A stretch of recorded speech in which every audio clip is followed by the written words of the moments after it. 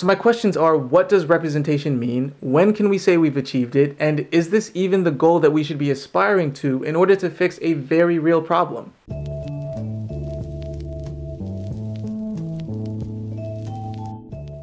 Alright, so this video is going to be a little bit more emotional than some of my other videos. I apologize in advance, but I've just had these thoughts simmering under the surface for so long, and I feel like I just need to vent them out of my system, or I think I might actually explode. Of course, I'm still going to try to be as balanced and empathetic as possible, since I've repeatedly identified these qualities as traits that I aspire to in my other videos. Spoiler alert, I failed! What up, Editor Fief here. So, I say this later on in the video, but there are extremely valid reasons why the opposite side of this argument is on that side, and those reasons deserve to be acknowledged and explored. Unfortunately, I don't do that in this video, which by definition means that I failed to empathize with that side, and I just felt like I needed to put a disclaimer out and call myself out for failing to live up to my ideals. So if you want to see a more balanced take on this topic, then feel free to tune into my next video on the subject. In any case, I still stand by everything I say in this video. It's just that by definition, it's not very balanced or empathetic. I'm pretty definitively on one side of the argument here, and I make it very well known. And so if you're interested in seeing why I disagree with that side, then feel free to keep watching. But in any case, back to the video. But even so, I feel so much more emotional about this topic than I felt about some of the other topics that I've talked about in my videos. So if I come off as too heated or aggressive, again, I apologize in advance. But anyway, let me start at the beginning. So unless you live under a rock, you've probably heard about Amazon's Lord of the Rings TV show. And unless you live under a bigger rock, you've probably heard that this show is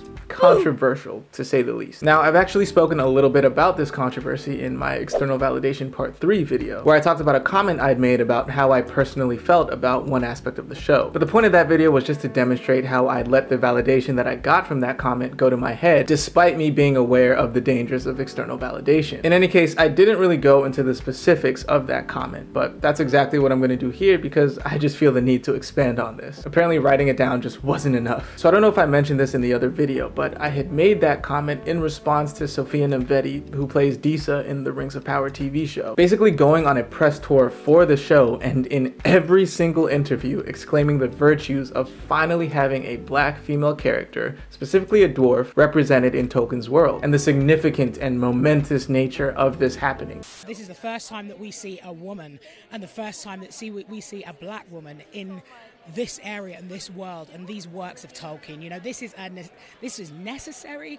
This is a revolutionary moment for cinematic and television. Now, considering that her character plays a pretty minor role in the show, Amazon deciding to put her front and center during the press tour is a bit suspicious. But that's a different topic for a different time. Basically, her role here was to proudly proclaim that black people were finally getting representation in Tolkien's world. And I lost it. Clearly, as you can see from my comment, I just got so tired of being told that I finally have characters that I can relate to just because they have the same skin color as me. As if I couldn't relate to Boromir or Frodo or Aragorn or Sam or any other member of the Fellowship. I've already talked about how and why The Lord of the Rings is my favorite trilogy of all time. The fact that everybody in those movies was white never stopped me from sympathizing with, empathizing with, or relating to any of those characters. Why? Because the color of their skin was literally the least important aspect of their characters. What was important about them was their individual and collective struggles. That's what I related to. I related to Frodo's will to do what was right, regardless of what that might mean for him. And I also related to his weaknesses and his inability to see the task through without the help of those around him. I related to Sam, his prejudice, and his unwavering friendship. I related to Aragorn's recognition and fear of his own weaknesses, and his journey to overcome them in order to reach his true potential and realize his destiny. I related to Arwen's unyielding and steadfast belief in the strength and valor of mankind, even though it meant standing against her own kin and sacrificing her own future in order to maintain this belief. And of course, I related to Boromir.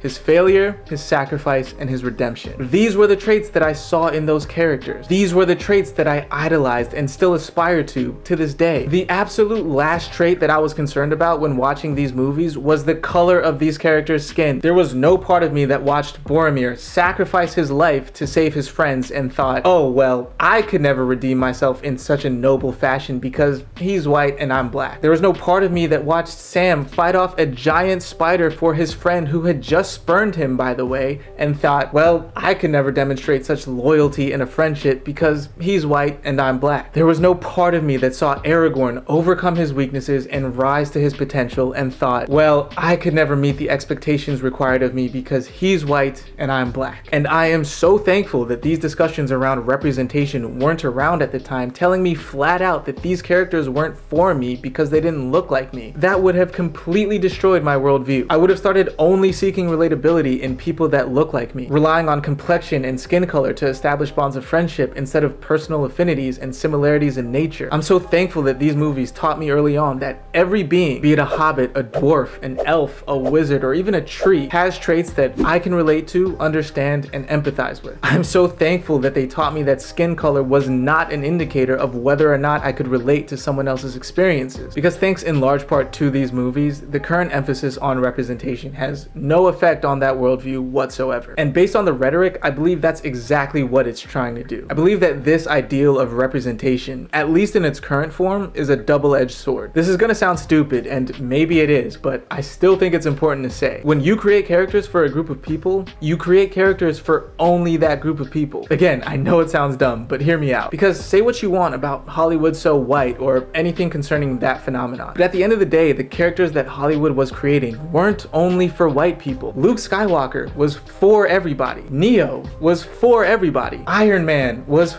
for everybody. These characters weren't created so only white people could see themselves in them. They were created so that all of us could see ourselves in them regardless of our race. And that's part of the reason why you have people from all identities relating to and even going so far as to dress up as or cosplay as these white characters. It's part of the reason why they can make an entire show about a young Pakistani girl who idolizes a white superhero. Tell me, do you see that story being told in reverse anytime soon? A story about a young white boy who idolizes Ironheart or Reva from Star Wars or this version of Batwoman? Even if they did want to tell that story, it wouldn't be long before people started to demonize it for cultural appropriation because again, those characters weren't for white people. They were for us. And so it's no surprise when white audiences can't relate to these characters. And it's no surprise that they have no inclination to go and watch the stories of the characters that they've been explicitly told weren't for them. And I just think it does more damage than good to have these characters written to represent a specific demographic because you limit that character's scope, reach, and potential impact. I just don't understand how you can expect people outside of your target demographic to relate to a character that you've specifically told them isn't for them. And so, as I've said, I do not believe in the ideal of representation, at least in its current form. I believe it seeks to isolate and pander to specific demographics, focusing on surface level identity to force relatability, and by doing so, teaches us to seek that relatability only in people that look like us and nowhere else. And in certain cases, it completely destroys already pre-established, fully functioning worlds. I didn't need black characters to relate to the original Lord of the Rings story, and I don't need them to relate to this new story. And so if that is your only justification for bringing them in, then I believe your justification to be shallow and destructive. And my question is just, where does it end? Is representation even an achievable goal, or does it just exist subjectively in the minds of those who pursue it? Because at present, black people are 13% of the population in America, and we are 11% of the population in Hollywood. So will the calls for representation end when we achieve that 13% mark? Or is it when we get at least 13% representation in each individual movie? Because if we go past that 13% mark, aren't we now overrepresented in the industry? Isn't that what we are accusing white people of? And I'm sorry if you think I'm being facetious, but if you think I am, then let's look at law enforcement. There are still calls for more black representation in the police force as a solution to police brutality. But black people already make up 13% of the police force, and yet police brutality still exists, sometimes at the hands of those black police officers. So my questions are, what does representation mean? When can we say we've achieved it? And is this even the goal that we should be aspiring to in order to fix a very real problem? I don't believe that there's an agreed upon end goal here, which suggests that the destination exists subjectively in the minds of the people who want to see more of it, making them the arbiters to decide whether or not this goal has been achieved. And when multiple people or groups have varying definitions of the end goal, then the goal itself loses viability. And so representation, in my opinion, is the wrong rallying cry for, again, a very real problem. I do not deny that more diversity in storytelling will facilitate an environment where better,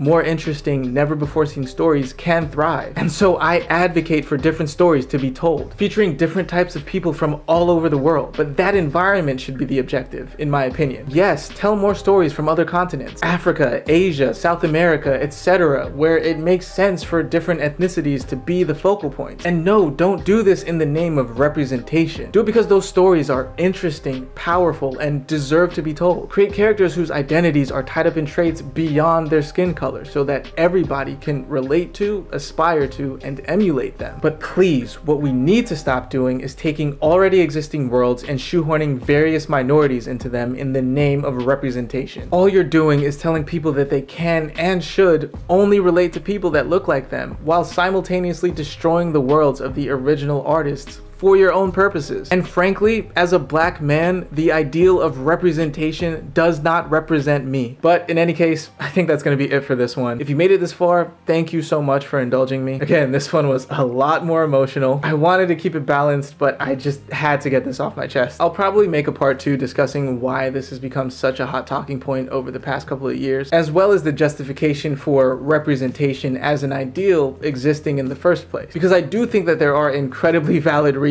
why people are calling for it. There is validity to the idea that there should be more stories about different types of people, and I do not mean to downplay that. Again, I don't refute that point. I just don't believe that this ideal will get us where we want to go. I just think that this is the absolute worst way to go about trying to solve a very real problem. But anyway, I'll save all that for part 2. And so again, thank you for watching. I hope this made sense, and please feel free to let me know if it didn't so that I can try to clear up any misconceptions. But with that said, I wish you all the very best going forward. Take care of yourself, and I will see you in the next one. Peace.